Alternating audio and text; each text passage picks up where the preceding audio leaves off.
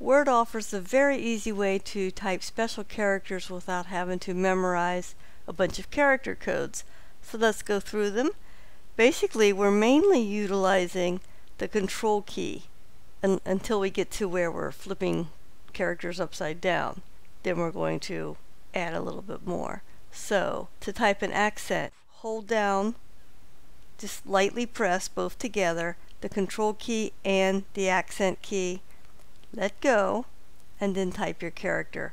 So control accent E, control accent O. So control and accent are both typed together, let go, and then type your character.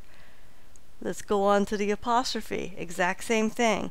Control apostrophe together, let go, and then type your character. Control apostrophe, let go, type your character. For the caret key is the capital 6, so control shift caret, all together, let go, and then type your letter. Control shift caret, and type your letter. The tilde is a capital key, so for the tilde, I'm probably pronouncing that wrong, control shift tilde A. So control shift tilde O, and so forth. So basically it's control whatever special thing you want to add, let go, and then type your letter.